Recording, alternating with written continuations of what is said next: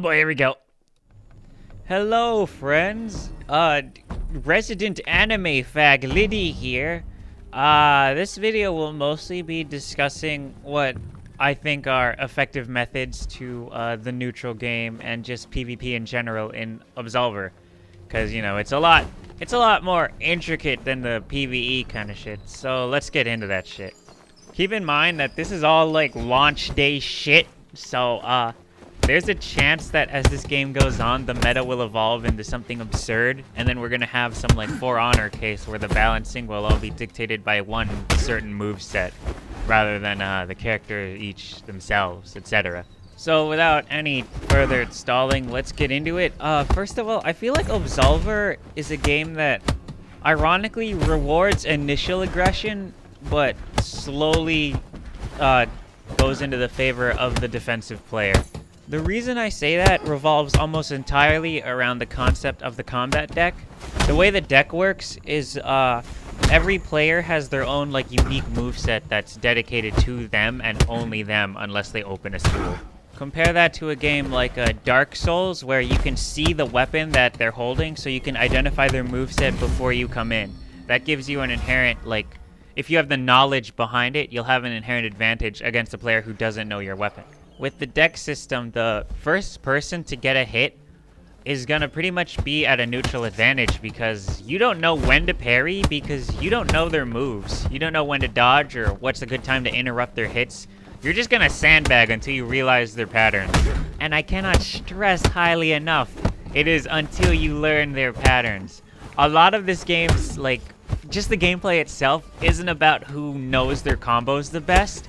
It's about who can predict their opponent's next move the best, really. So we're gonna take a look at an example during this fight right now, boys.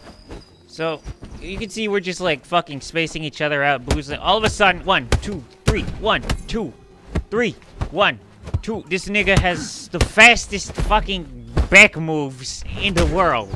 But when you oversaturate and use that move too much, eventually someone's gonna realize your plan. And they're gonna catch on. What this basically means is mix-ups are gonna play a huge role in how you play, and your mix-up will, for the sake of being viable, I guess, although I can't say viable because it's so early in the game, but for them to be useful, it'd be a wise idea for your mix-ups to have different timings than your actual combos. Another thing to do is invest in mix-ups that attack in different directions. I notice a lot of people do have flow combo decks that go left, right, left, right, left, right. And it is insanely easy for guys who use Forsaken, like me, to parry that and get payoff off of that because it becomes predictable. Your mix-up and your regular combo both come from the same angle. If I fuck up my timing on your combo, I just hit the same directional stick again, and I parry your mix-up. But remember, again, this can also be played off with. I don't have footage of it because shadow play sucks, but there was a player who would intentionally feint both mix-ups and then just start a completely different combo. What I like about this game is the variety of options, and if you can condition your opponent to certain aspects, you pretty much control the entire game. Do remember, though, that that's a double-edged sword. You can also condition yourself to be so used to a certain setup that always works that people are just gonna fucking prank you for it every time. And you're just gonna sit there wondering why your god-true combo is just failing you now. So to summarize all that, mind games. They play a huge part in this. I don't think there are any combos that guarantee chain. You can always like try to step dash away, but the distance might not be far enough. Or you could block between, but then you're at a poor position because you're losing stamina. There are a lot of things to consider here and there, and I think mind games are going to be the best because you're going to have to manage your stamina while trying to force your opponent to not recover stamina as quickly as possible. But that's all for about mid-game when you've already got your neutral established, and it's either your neutral is in favor or your neutral is being fucked. Let's talk about the beginning of the game first. Remember that your goal is to learn your enemy's moveset, and to do that, you want to do it in the safest way possible. You want to do things that you know will be safe and won't get you punished for it. So, seeing what just happened, let's take a look back at what I just did there. Generic honor bow because I try not to be a dick. And right during my first swing, there. You lay a bait, which looks like a massively laggy move. and then perform another move that keeps you safe from most counterattacks while also hitting them back for it. I've got another example that we're going to take a look at right now. As you can see, I get fucking cornered because I'm bad and I don't know how to fight stagger, and then I see they gain spacing. So, laggy bait, punish.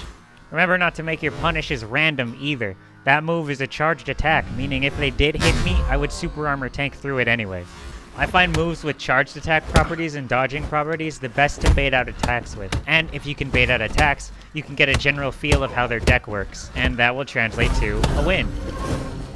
So summarizing that, your goal at the beginning of a game shouldn't be to lay in the most damage. Rather, I feel like your goal should be learning to understand your opponent's options and finding out what you have in your own kit to counterplay that. This isn't like Street Fighter or Smash Brothers. You're gonna see the character they pick and counter picks already exist.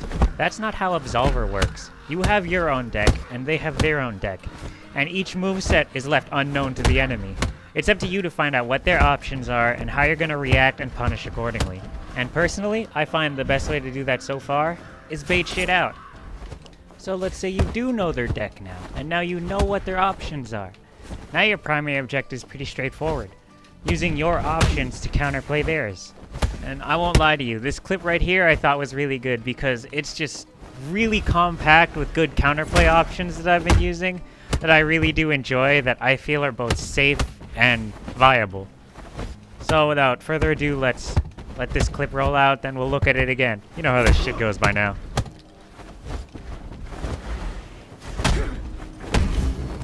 So, taking a look back, you can see him try to bait me out with a long swinging move, and since I know he's going to be on the defensive after being left open, I'll use an option that lowers his stamina.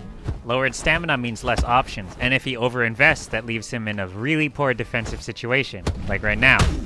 You can see here though, during the lag on my combo, he comes in with a really quick low hit. With a move that fast, you can assume he's going to use that to punish, so you throw out a bait, and boom! Recognizing the imminent punish, you set up a trade. Free damage. I thought he'd be on the defensive after that, but surprisingly he chose to escape again and use the same option. So you can see him backing up now, and that generally means defensive behavior, so you want to bait something else again. Recognizing the patterns of his punishes and realizing I took tick damage last time, I use a different option, this time jumping over it, and knowing his stamina was still low, investing in an even longer combo. At this point, I'm under the assumption he saw his health was low and just decided to start throwing panic hits. He had low stamina and there really wasn't much reason for him to be hitting as much as he is doing here, but you know, I still took advantage of it.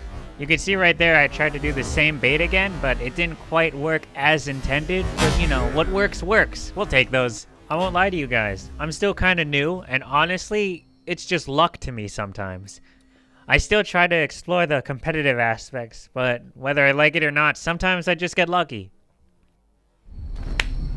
So, to summarize this video, I feel that these are the major points that I want everyone to take from this video. I feel like the game rewards initial aggression, but over-aggression results in imminent punishes that can cost you a game. Learning an enemy's moveset before they can have the time to analyze yours is a really great advantage you can pick up early into the game, and I personally make this my priority. After I learn their moveset, what I want to do is start mixing things up to prevent them from learning mine. I feel like these two can be interchangeable, but personally I like to learn theirs first before I start mixing it up, so I can condition them into something that I want to punish later. Recognizing what a good mix-up is and you just hitting buttons is really important. If you just do your mix-up as one hit instead of another hit, it's just going to be the same thing. What you want to do is make your mix-ups force a reaction. If they're guarding, you want to break their guard, and if they're dodging, you want to do a sweep. If they're just trying to parry you, just hit them. It's like rock, paper, scissors again, like with most fighting games, but a bit more complex because you define what the move is. Anyway, that's it for my beginner's guide. I have intention to make an advanced guide also that delves into different topics like stamina management and the concept of perfect combos versus a delayed combo.